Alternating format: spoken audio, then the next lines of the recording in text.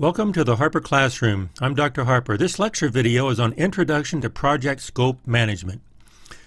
From the 10 Project Management Knowledge Areas in PMBOK Guide, this lecture video is on Project Scope Management Knowledge Area. The Project Scope Management involves defining and controlling the deliverables from the project. It contains 6 major processes. This video will focus on processes 3, 4, 5, and 6. With an emphasis on the scope statement and the work breakdown structure. 3 key documents at the beginning of a project is the project charter that initiates the project, the scope statement that defines the project, and the WBS work breakdown structure that identifies the work. Let's start with a project scope statement. The project scope statement defines the project and establishes the limits of the project.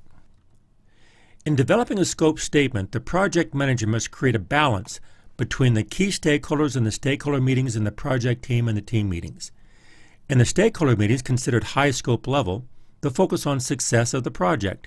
In the team meetings considered a functional scope level, the focus is on feasibility. Along with balance, the project manager must also maintain a perspective. At the high scope level, the perspective of success should not drift to feasibility. At the functional scope level, the perspective of feasibility should not be distracted by considering the overall success of a project. If the perspectives for both levels are not maintained, then the meetings will usually be ineffective. But creating a balance and maintaining a perspective provide a basis for a strong scope statement. The objectives of the scope statement in defining the project are the deliverables and the solution to obtain those deliverables, and that goes right into the WBS, the work breakdown structure, and that is called the in-scope part of the scope statement. But the scope statement also defines the out-of-scope items, which coordinates with the integrated change control. The in-scope and out-of-scope establishes the project limit, where the in-scope can contain the background, justification, approach, deliverables, approval, and the out-of-scope can contain the out-of-scope register, which lists the items that are not in scope, along with the cost, time, resource requirements for each item, and the integrated change control, which will establish how the out-of-scope items will be managed during a project. Key elements of project scope statement. Always document, begin communications early, and include key stakeholders from the beginning. Handle the high scope level and functional scope level issues appropriately, and maintain a project focus. Now let's look at the create work breakdown structure. The WBS identifies the work to be done in a structured manner suitable for establishing management responsibilities, generating knowledge area plans, or assigning work. The WBS identifies the work to be done in the project, or if it's not here, it's not part of the project. And if it's part of the project, it's going to be in the work breakdown structure. There are 2 types of structure forms, hierarchical and outline. And the decomposition in each one starts with project title, and then it moves to deliverables and finally work packages. The standard identifiers are code of accounts, and they're used to track work, time, and cost. The different approaches we'll cover in class, and the deliverables are the work breakdown structure and the WBS dictionary. The suggested hierarchical decomposition of the WBS starts with a project, which I start with level 0, and that's the complete project. And then you have the major deliverables, which is level 1, the deliverable. Level 2 are sub-deliverables, supporting deliverables, and there could be a number of levels here. And eventually you'll have your lowest management responsibility level. You have cost accounting, which is grouping of work packages for monitoring progress and responsibility. And then work packages, which is the smallest identifiable work activities in the WBS. Lower levels of the WBS can be designed to coordinate with critical project areas such as schedule, cost baseline, quality, human resource assignments, communication plan, risk response plan, procurement plan. So let's consider an example of a WBS. We've received this memo. We have been asked to respond to an RFP, request for proposal. We will receive the RFP next week and begin the project. Tomorrow we will meet to create a project plan that will include a scope statement, WBS, schedule, and cost baseline. For our meeting tomorrow, bring your laptop with the following WBS outline on our software for discussion and plan development. See you then. So using this decomposition, we have 0, the project, which is the RFP response, and then level 1 is the deliverable, which is initialize, work, and closure.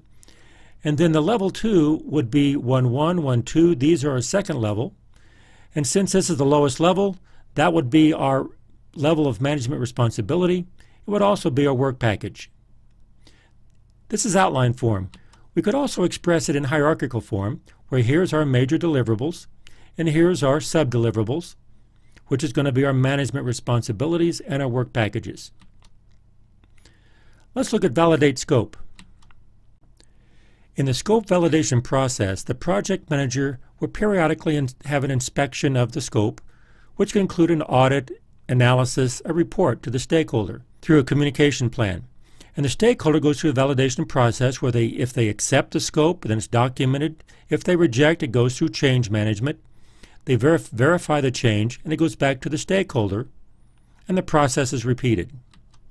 The value of scope validation is prevent scope creep, deviating from the scope in this charter in the scope statement, stakeholder communications, where the stakeholders are aware of what's happening and the changes that are being made, and team motivation, where the team knows that the project is proceeding to completion.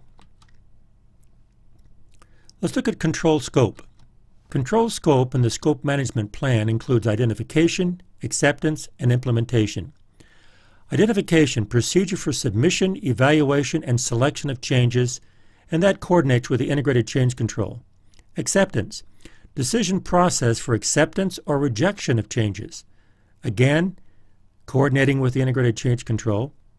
And implementation, configuration management, which includes change management, did the change happen, and configuration management, if the change did happen, did it cause problems elsewhere. And all of these are coordinated with the integrated change control. The scope management process starts with a scope statement, the work breakdown structure, and the WBS dictionary, which creates a scope baseline. But if change happens, you identify the change, accept it, and if it's implemented, then you create a new scope baseline. So the old scope baseline becomes a new scope baseline, and that needs to be communicated with the team members, and that becomes a new scope baseline for the project. Key characteristic in scope change control. Identification. Respect for detail. If change is not detailed enough, it could be left open for interpretation and cause confusion. But if change is too detailed, it could be difficult for implementation and cause delays. Motivated by consequences. Identification of changes should include the determination of consequences that are positive for the project. Acceptance. Process as important as change, and often the process is even more important as the change. The process of what are the changes, how are they made, when are they made, and communicating the changes is often more important than the change itself. Implementation. Always communicate to everyone from the beginning to the end and remain flexible. Because no matter what the change is, good people can make the change work. That ends the lecture video on Introduction to Project Scope Management. I hope this helps. Thanks for watching.